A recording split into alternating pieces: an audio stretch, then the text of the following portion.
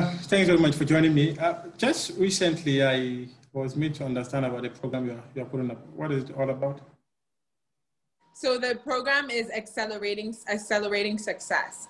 And it's a virtual webinar, which is a free event, a virtual event that is meant to help athletes learn about how they can rebrand themselves in order to position themselves better to gain opportunities beyond the sport.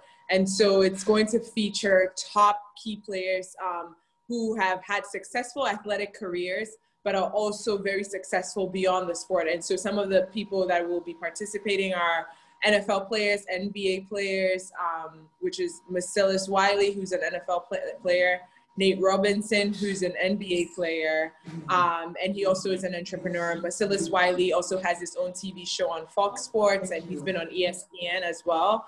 And then Natasha Hastings, who's a U.S. Olympic gold medalist, and Nzinga Prescott, who's also a world champion medalist in fencing. But really, we wanted to take athletes from the highest paid sports all the way down to the sports that no one is really paying attention to, and look at how they've really branded themselves and positioned themselves in a way that they can maximize opportunities that they get as an athlete and leveraging that brand. And so it's all part of, it's an event that's hosted by my company that we're launching with this. And the focus of the company is really, the mission is really to help athletes by helping them understand what their brand is, helping them leverage that brand so that they can gain the most opportunities in the professional space as possible. What motivated this idea? What motivated the idea? Yeah. So personally, so I went to Columbia University. It's an Ivy League school, and I was an athlete there. And I think the experience of being somewhere where I was pushed at the highest level academically, but also challenging myself to compete, athletically at the highest level, it really showed that there's a lot of transferable skills that I had as an athlete that made me very successful in the classroom, that has also made me very successful beyond the classroom and in the sports. And it became clear to me that a lot of the times people have a misconception of what athletics can do and what being an athlete can do and the benefits that can bring. And so for me, that passion came from sports. Gave me so much. It gave me my identity. It gave me my voice. It gave me everything. And I really wanted to create the same space for other people to really benefit off of what sports can do, athletes, but also really change this mindset that people have about sports, especially in Ghana, for example, about sports and what sports can actually do, and why aren't we investing in sports when it can actually provide so much more than just playing, so that's where the idea came from. And it's something that I've been passionate about and been trying to do since I was 18 years old. But I think I needed the time to grow, mature in the sports, and also gain the network. So I have a better network now. My co-founders are also graduated from Columbia as well. And, we have a really strong group who are very well accomplished academically and professionally, but also have a passion in the same field. So it's a really exciting venture that we're on, and we're really excited to see where it goes. Taking a look at the panel you lined up, I want to have a better understanding. What category of athletes are you looking at? You have NFL, you have NBA. What kind of people do you want, or what kind of audience are you looking at? What are the target people you're looking at? Honestly, this program is for everybody. So whether you're a college athlete, whether you are a high school athlete, whether you're a professional athlete, whether you are somebody who works in the sports industry, because I think that people think that when they see something like this, they're like, I have to be a professional athlete, or I have to be, all these people started at a certain place, right? They started at a certain space in their career. They started as young athletes at one point, and they ended up getting there. It makes no sense for them to tell their story to people who are already pro athletes. Let's hear their story from when they started from the bottom, how did they go from the bottom all the way to the top. But also for people who are trying to break into the industry, speaking with someone like Marcellus, who has had multiple TV shows in media. He's not just an athlete, he's an executive in the sports industry. And also, how was he able to get to that point? So it's not, like I said, it's not just for athletes, it's for people who are interested in sports and want to pursue a career in sports as well, you know, understanding the perspective of the athlete, but also understanding how they themselves can leverage their own brand for success. Athletes who are domiciled in Ghana, how do you intend to reach out to them? How do you intend to let them benefit from this conversation?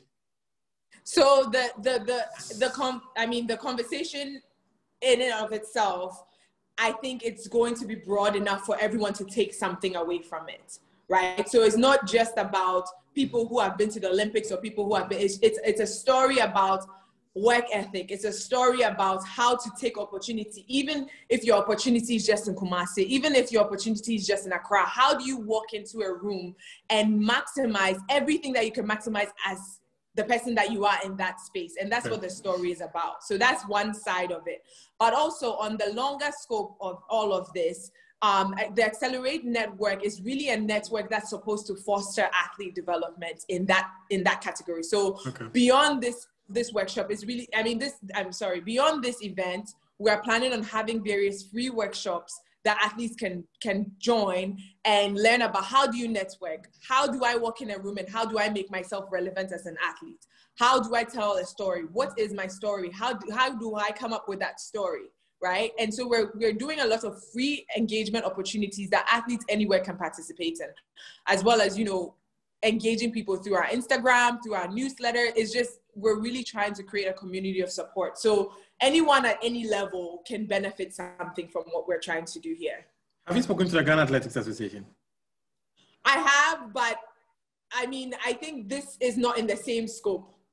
Okay. Do you get what I'm saying?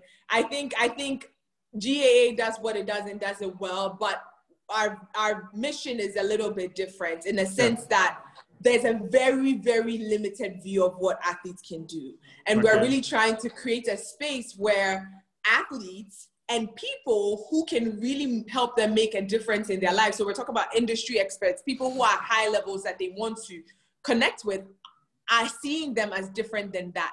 Because another part of all of this is a lot of athletes, even the highest level athletes in the US even, don't have the confidence to pursue anything else. So that in and of itself is a problem. And what we're trying to do is trying to address that at the lowest level. And I think the challenge with partnering with sports entities is because the focus comes back to being an athlete. And we're trying to show athletes that you are already a good athlete. How can we translate that confidence? How can we translate that hard work? How can we translate everything that you're doing on the field into something else? Okay. Well appreciated. But now let's move the conversation beyond the event you're organizing and talk about you yourself. Due to COVID, I'm not sure you've been able to have any active training sessions or whatever. What have you been up to in this COVID period? How have you been coping? Yeah, I mean, I've been trying to train. I've been trying to train as much as possible. I mean, the tracks are closed, everything is closed. So it's been difficult. But I would say that being said, I've been able to get the opportunities to do other things and work on things that I enjoy doing. And so one of them is obviously this project that's been something that I've wanted to do for the last 10 years.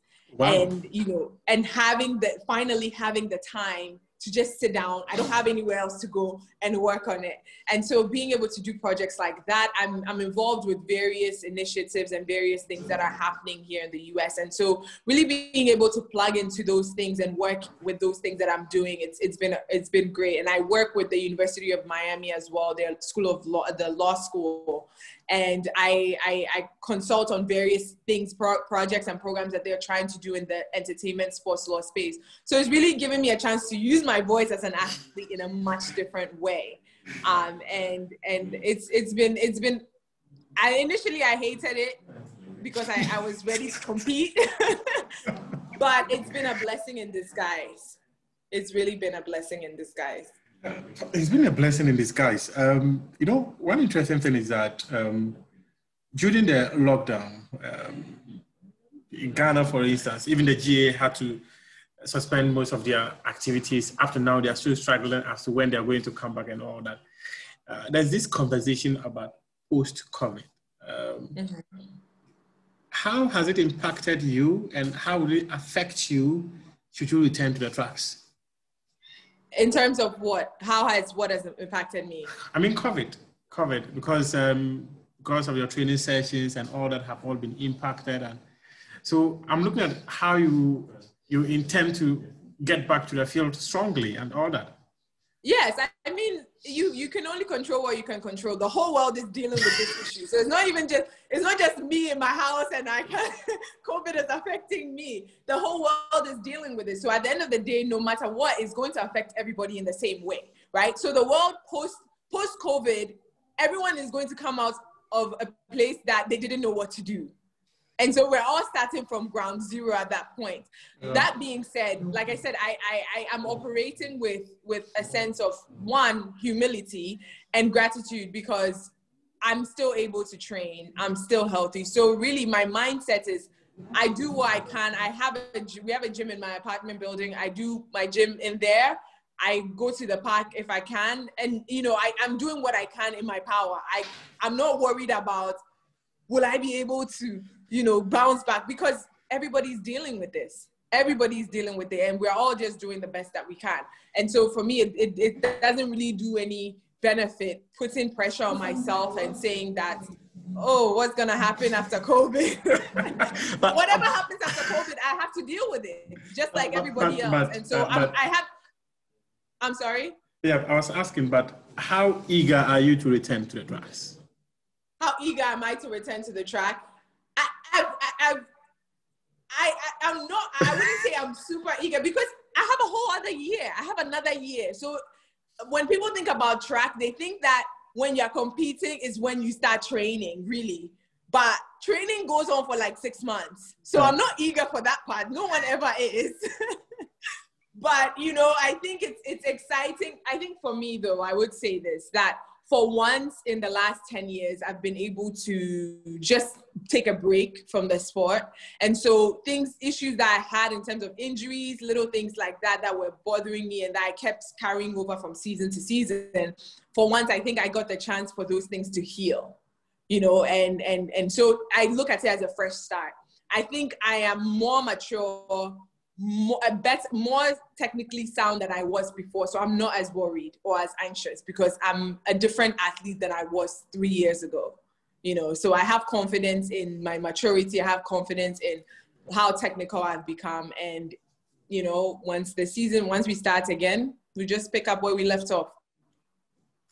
You had already qualified for the Olympics, but unfortunately, this COVID did not give you the opportunity to be there. Disappointing? Yes, I think I said that already. Of course. I mean, imagine you're graduating, right? You write your final exam. You got an A.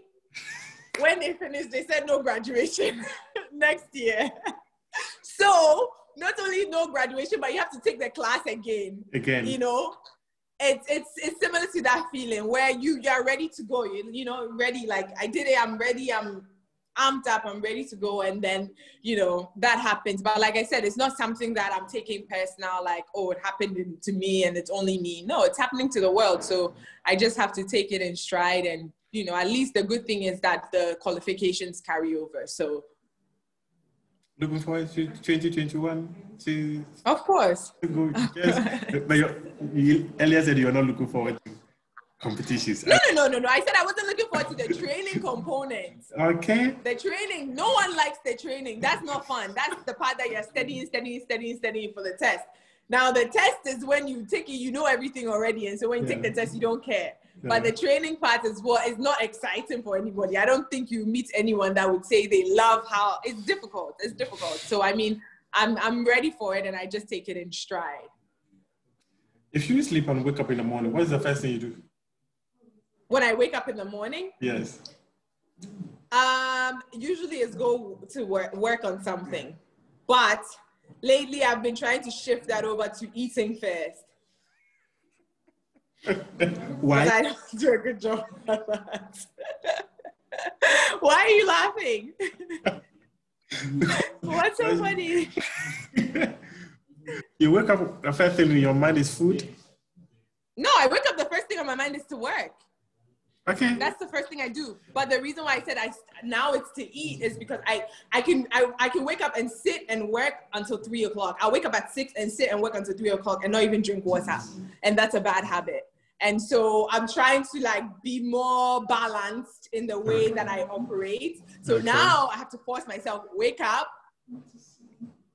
take my time, and then I have a time that I go and sit behind my computer and start working and doing everything. So that's what's changed. Like since this week, maybe. Okay, since this week. Okay, now just 3 days old, isn't it? Yes, exactly. It's just 3 days old, but by day 30 will be my routine, I think. you know, earlier you had mentioned about how COVID has been a blessing in disguise.